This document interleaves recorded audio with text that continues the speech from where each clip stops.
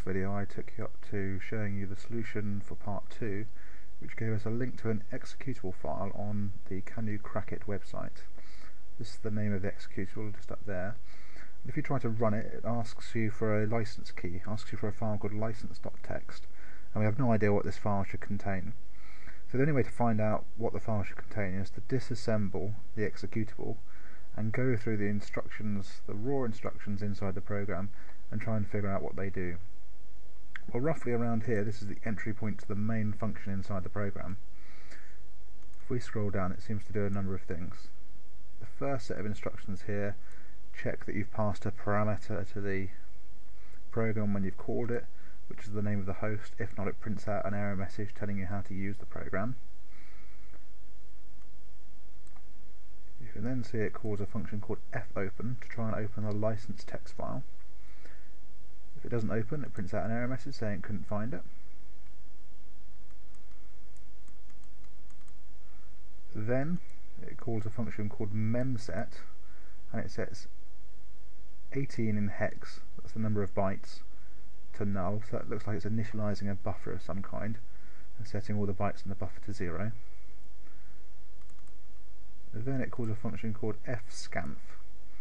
Now if you look at this address here, this will give you the format string that's passed to fscanf, and it's just %s, so it means reading a string from the file, a string of text from the file. In fact, the way in which they've done this actually leaves a vulnerability in the program which would allow you to crash it, but it's not terribly important at this stage. Finally, close the file down. Then we look at the very first 4 bytes of the file and we compare it to this number here in hex. Well, if you convert this to ASCII, it's actually just the letters GCHQ. So the very first part of the license file has to contain the letters GCHQ, otherwise it won't work. Then, as we scroll down, we call a function called crypt, which is a one-way hashing function used quite commonly on Unix systems for hashing passwords. And it says hash the next 8 bytes of the file, because that's all a crypt function expects, and then compare it with a hash that's in the strings. If we look at this memory address, there's a hash stored inside the program, and it compares the hash that's generated from calling crypt on the stuff in the license text file with the hash that's stored inside the program. If they don't match, it prints out an error message, much like it did with the when it checked for the GCHQ bit up there. So if we've got GCHQ followed by 8 bytes, which when hashed match a hash inside this program, then we've passed the first few stages and everything should be okay. So it prints out a couple of messages saying we've passed the first few stages, and then as we scroll down, the program constructs a web address. If we look at the strings down here, it constructs another get. Now the very first %s there, if you study the program, is just the hash that we had earlier, which is contained inside the program at the top of this list of strings, followed by 3 numbers in hexadecimal.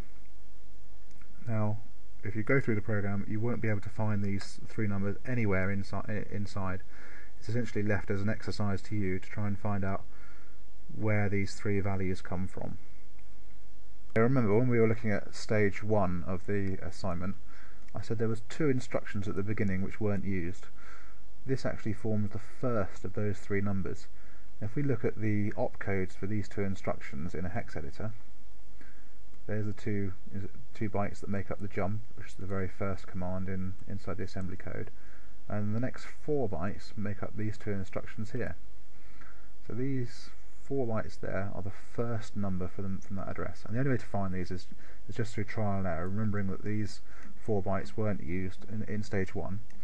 And then the next question is, where do the extra 2 bytes come from? Well, there's a clue when you're looking at that program, that executable from GCHQ, and it says stage 1 and stage 2 license. Well, if we look at part 2 of the assignment which GCHQ gave us, there's this rather odd line saying firmware with 2 numbers in it.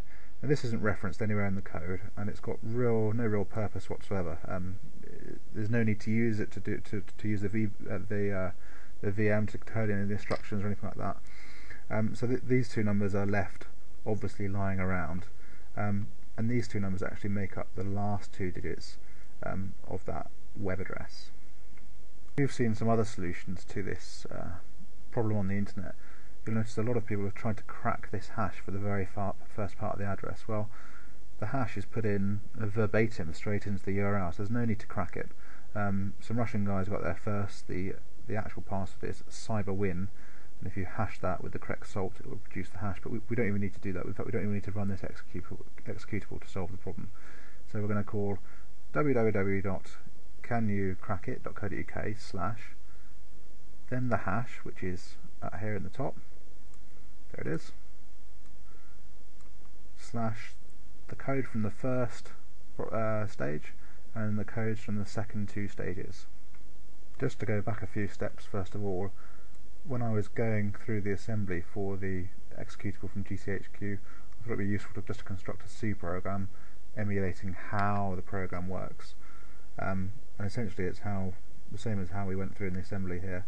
There's a check the arguments first of all, if so print out the usage stuff. There's initialization of a buffer, open a file, license.txt, read it in using fscanf, so there's a vulnerability there, close the file, and then look at the very first few bytes of the file and compare them to GCHQ, if not print out an error message.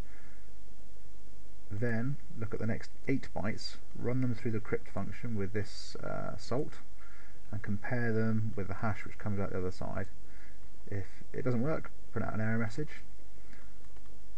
And then finally, if everything's passed, construct a URL, get, and then / the hash, and then / these two numbers from stages 1 and then from stage 2. So if we copy and paste this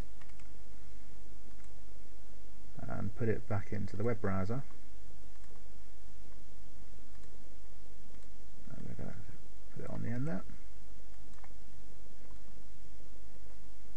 So the very first part is the hash from the program code, and if we put that in, that gives us that. Then we need those 4 bytes from the program at the very beginning, so these two, the bytes which make up this bit here from the hex editor, and they're going to have to go in reverse order because of the way the bytes work here, the way it's interpreted by the processor. So it's going to be A3, BFC2, BFC2AF, and then the next part is to add the / in, followed by these two numbers here without the 0x. Add these two numbers in and get rid of the 0x. And then if you remember back to the program, it was /key.txt on the end.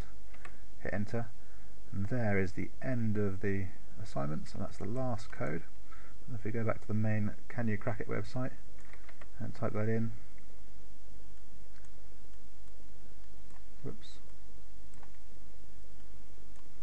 put the keyword in the end there, and hit submit.